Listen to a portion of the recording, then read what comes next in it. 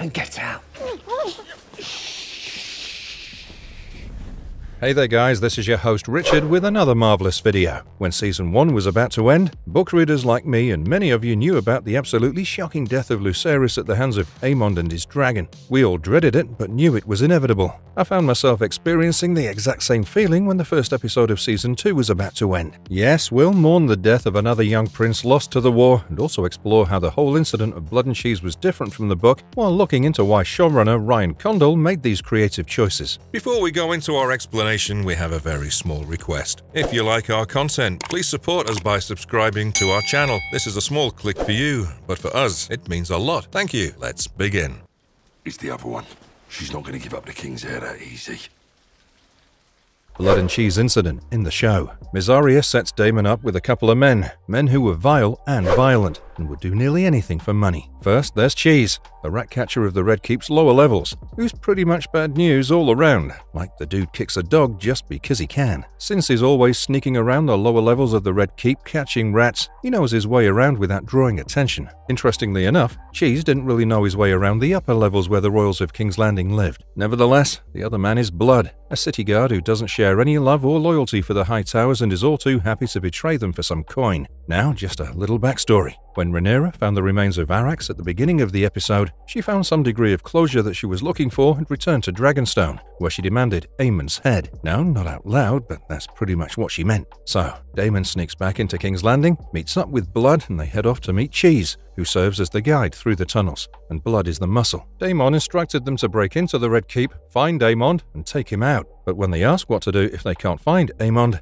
the scene cuts. I'm guessing Daemon tells them to nab any Targaryen son, because that's what Blood tells Cheese when he grabs Helena. Yep. So they wriggle through Rat Central beneath the Red Keep and stumble into a room right after Aemond and Criston Cole have been there. The men were discussing war strategy and shared how they weren't really a fan of Otto Hightower, the current Hand of the King. They split up to find Aemond, but instead, Blood hears Cheese shushing someone. It's Helena's room. Inside, Helena's twins, Jaehaerys and Jaehaera, are sleeping. The assassins ask her which one's the boy, and a terrified Helena points to Jaehaerys. No sugarcoating it, they slash the boy's throat and behead him. Helena grabs Jaehaera and escapes the room, only to end up in her mother Alicent's room, who's, busy with Sir Criston Cole. Helena's too shocked to even notice and just says, "They killed the boy." Man, this clearly cranks everything up to 11. Aegon and his men, Criston, Aemond, Otto would be out for blood now, as much as they can get their hands on. Having said that, this whole sequence was heavily watered down, something that started to divide fans. Additionally, they're scared that more changes from the book will be brought into the show. Anyway, now that we know what happened in the show, let's talk about the differences.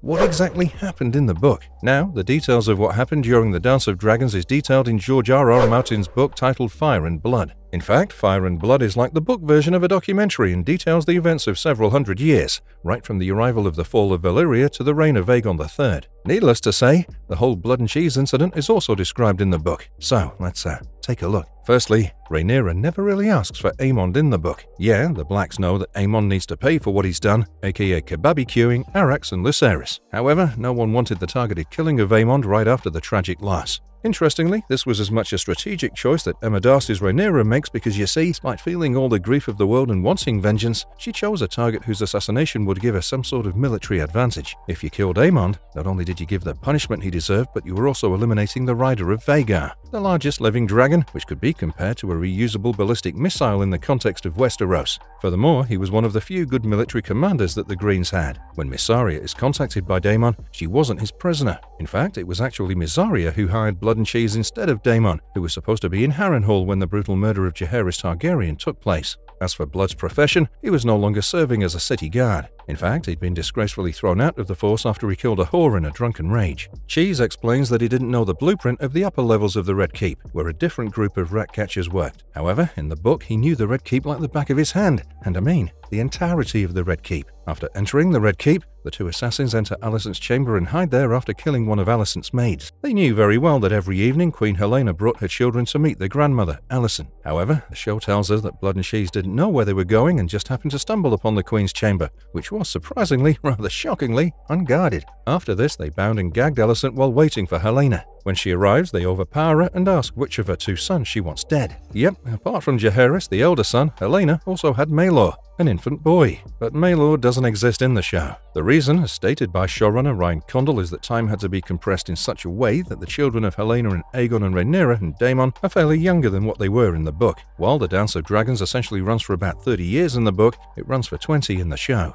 Anyway, Helaena points toward Maelor when forced by Blood and Cheese, assuming that young Maelor wouldn't understand what was happening to him given his age. However, the assassins instead kill Jaehaerys and leave Maelor as a reminder of the fact that his mother chose him to die. This eventually led to Helaena spiraling into madness. She stopped leaving her chambers, eating or bathing, and even stopped seeing Maelor, who was given by Aegon to Alicent to be brought up by her. Fia Saban, who plays Helaena, thinks this change actually makes the scene even more gut-wrenching. Helena's forced to point out Jaehaerys directly, and that choice just haunts her. She feels cornered, like she's got no way out but to comply because the stakes are literally life or death for her kids. That kind of decision sticks with you. The Lord Commander of the King's Guard, Sir Criston Cole, never had anything sexual with Alicent in the book, but the show tells another picture. Alicent was riding Criston when Helaena made her way to her mother's chambers. Now, Criston should have been protecting the king's chamber. Had they not been boning each other, Jaehaerys would have been saved because Cheese entered from the front door. So, the difference is that Alicent witnesses the beheading of her grandson in the book. But this whole thing has quite serious implications here.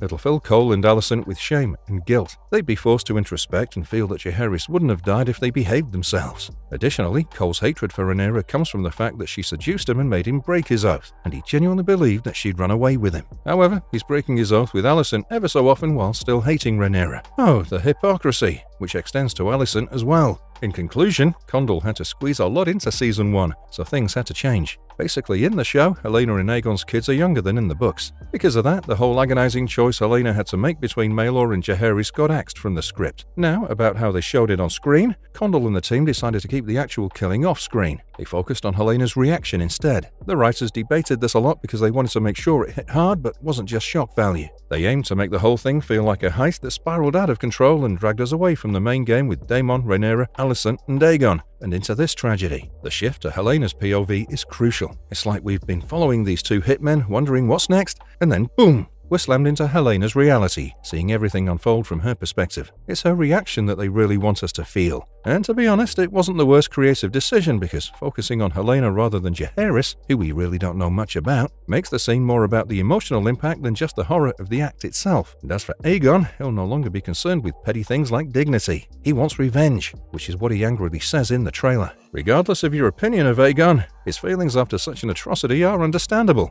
and you can't fault him for wanting more blood using as much fire as is possible. And if you liked our content, don't forget to leave a like and subscribe to us if you haven't already. Have a good one and be safe. Thanks everyone.